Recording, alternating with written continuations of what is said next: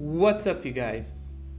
It's funny how you could minimize a given function through baby steps, or more formally speaking, through recursions. This function could hold a certain meaning, such as maybe you're minimizing a certain loss or a type of risk. For example, in portfolio optimization, you've got assets and you want to find the best subset of those assets that guarantees return with as minimum of a risk as possible. In many cases, it turns out that finding the optimal solution is not as easy as you think. Let me show you what I mean. So say you've got a function f of x that is x squared, and you want to compute its minimum. You first start, by computing the derivative and setting that thing to 0. Then you find the minimizer, that is the root of this equation, and there you go, you have the minimizer. But what if the function is way more complex? As you can see over here, the derivative is computable, but you cannot find the 0 of this nonlinear equation. So you start tweaking around to find the minimizer through experience, and it's not so easy. And that's where numerical methods come into play. Numerical methods are capable of finding a minimum of a certain function, one of which is the gradient descent.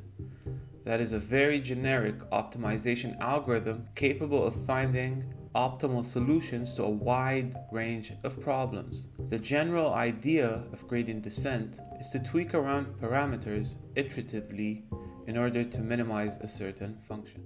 Suppose you are lost in the mountains in a dense fog, right?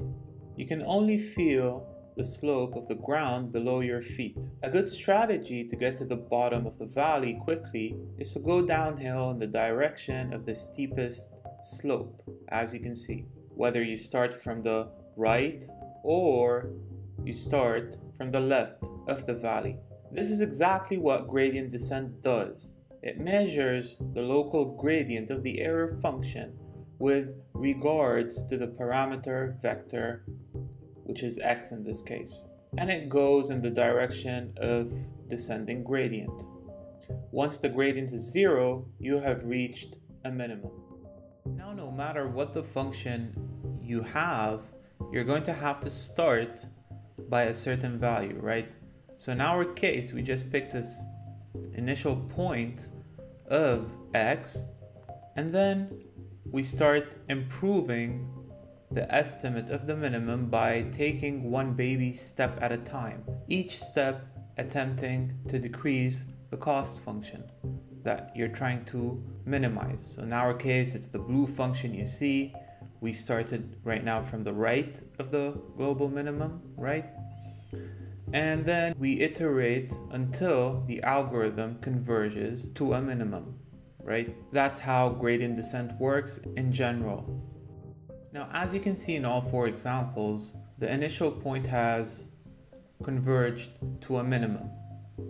It happened that in all 4 cases, it converged to the global minimum, right? This is really function dependent. There's some conditions that we'll talk about now in this video that guarantees convergence to a global minimum, which is what we ideally want, and as fast as possible. So let's first talk about the speed of convergence. What happens if you speed up? This speed is actually determined by the learning rate hyperparameter, that is eta over here. If the learning rate is too small, then the algorithm will have to go through many iterations, as you can see over here, to converge, which will take a lot of time, right?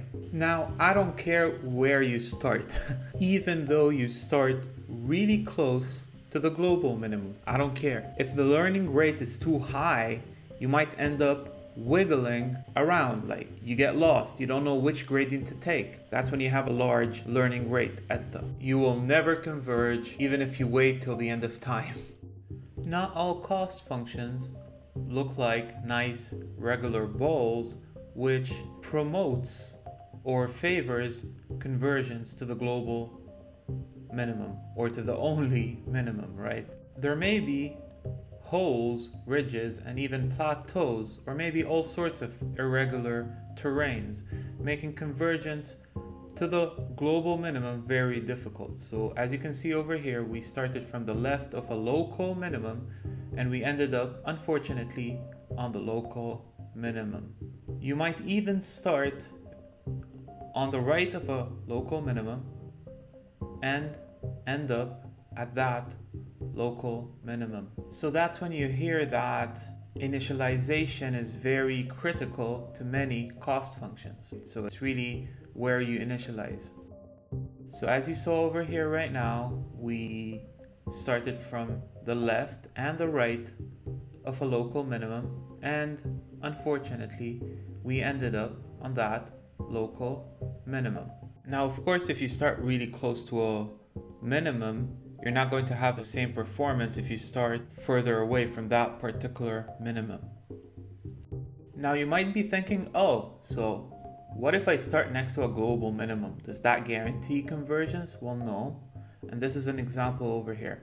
We just started next to the global minimum, right? And we ended up locally on a local minimum. Turns out not all functions are really nice to deal with, right? And there's other cases where you start really close to a global minimum, but you either end up wiggling around that global minimum or even just in a closed loop. That is, you just retake the same steps over and over again.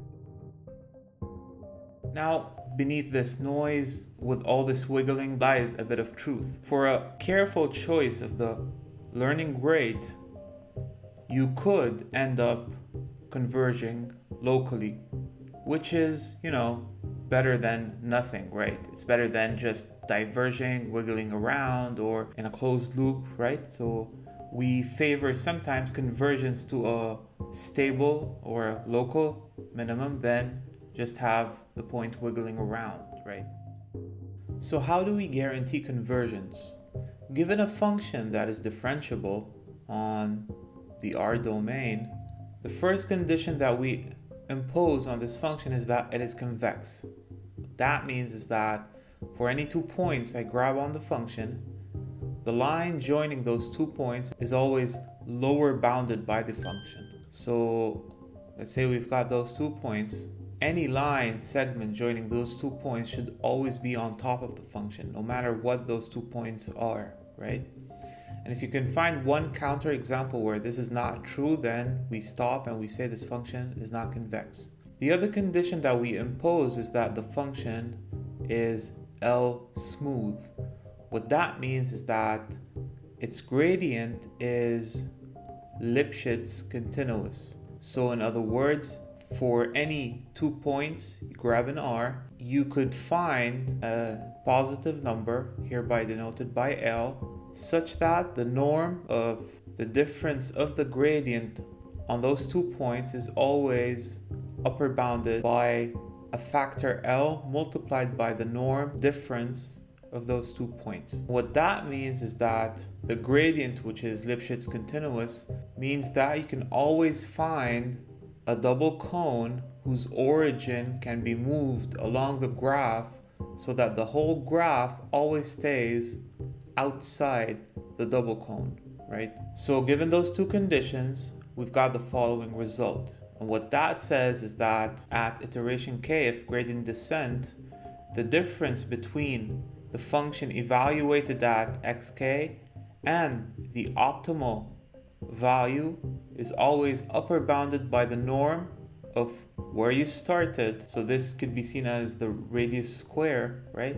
Divided by 2 eta k. So eta is the learning rate and k is the iteration number. So this clearly tells us that as the number of iterations increases, the difference f of xk minus f of the optimal solution gets smaller and smaller, and hence we're converging towards the result on a linear scale, right? And that's it.